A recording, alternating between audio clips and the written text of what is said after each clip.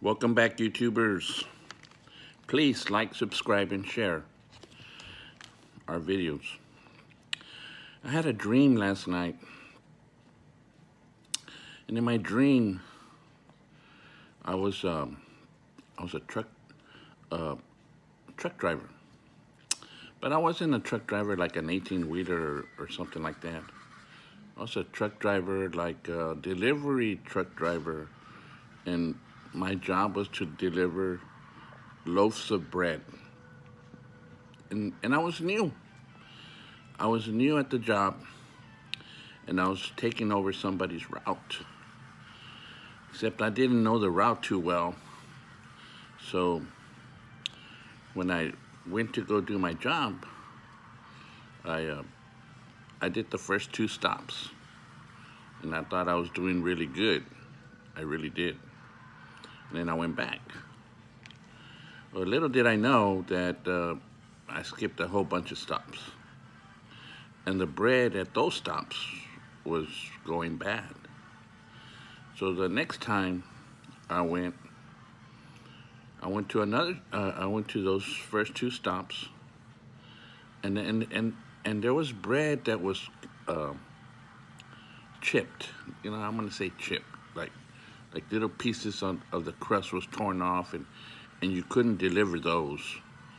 So, and then there was the bread at the stops that was going bad, and so what was happening was that I wasn't even able to deliver much bread because it was going bad. Okay. So what does this mean? God gave me an answer to this one. In Amos, it says, "Behold, the days come, says the Lord, that I will send a famine into the land." This is not a famine of bread, not a famine of water, but a famine of the word.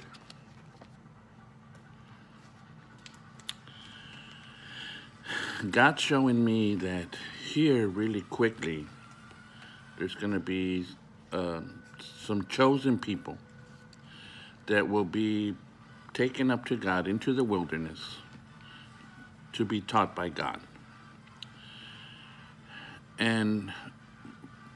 But those people really, they have a lot to do with teaching the Word of God in the land today. So, but God's going to take them out of the land to teach them more. And when that time comes, there is going to be a famine in the land. You are not going to be able to hear the truth in the land until God sends those people back. When I'm saying those people, it's going to be the 144,000 that come back with God's truth to teach the people in the land. And that's what you're going to be called the rapture. So be ready for it.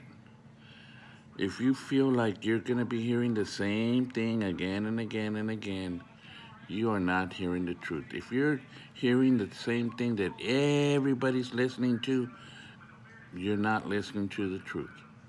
When you hear the truth, you will know it. With that said, expect the famine to come. That's the famine of the Word of God, the truth, the 10 Commandments that you don't hear in church. That's what you're not going to be hearing anymore until the 144,000 come back. So, God's showing me that the bread is going bad.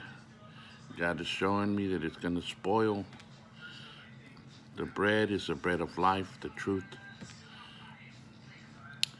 So everybody, I pray that everybody that listens to these videos is a part of the 144,000. And to you, shalom.